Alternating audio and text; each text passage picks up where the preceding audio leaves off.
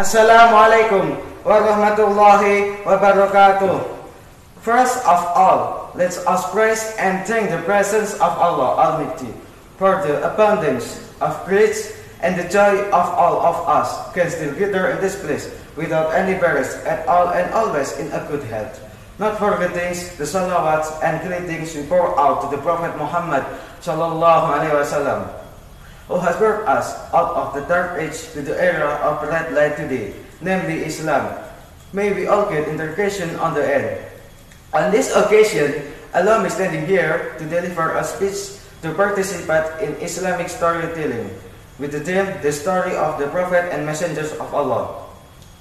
In this opportunity, I will tell about the Prophet Ayub alayhi salam, who is always patient even with the most difficult life challenge. Before I speak a lot, I will to introduce myself first. My full name is Agung Setia Nugraha. Most of my friends call me Agung. I am from Monosaling, Gunung Kidul. I am in the 8th grade students of Smp Muhammadiyah Playen. I live in Jum'at Playen. I'm really keen on English lesson, so I always want to participate in English competition, in speaking contest or storytelling like this occasion that is held by Smp Muhammadiyah Yogyakarta Moera Challenge. To all the breeding companions and audience, life is full of challenge, and nobody is free from hardship.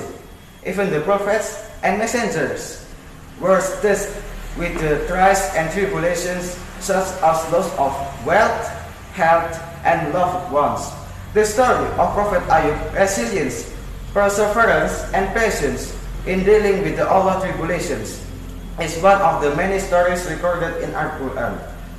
He was a righteous servant and respected man who had been blessed with the countless possessions and wealth, but then was afflicted by great suffering and illness for his long period of time and lost his family except for his wife.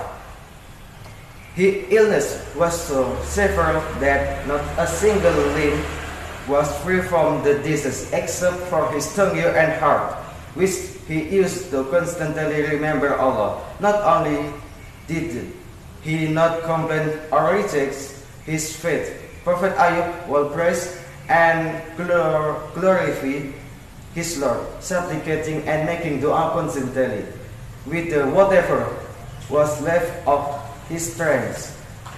To all the dearest companions and audience, one day his wife asked God why he didn't supplicate to relieve his illness. The reply of the prophets, I lived 70 years is prosperity and health. Why shouldn't I be patient for the sake of Allah 70 years? After turning to Allah and calling fervently upon Him, his calling was answered as a result of all of perseverance and resilience. The Prophet was once again blessed with sustenance from Allah, together with his health, with wealth and children were restored, and he was greeted of even more. To all the dearest companions and audience, the collective Muslim community is being tested, especially is this time. May He always grant us patience and sabr. Here's how and why we as a Muslim can rely on separately during difficult moments.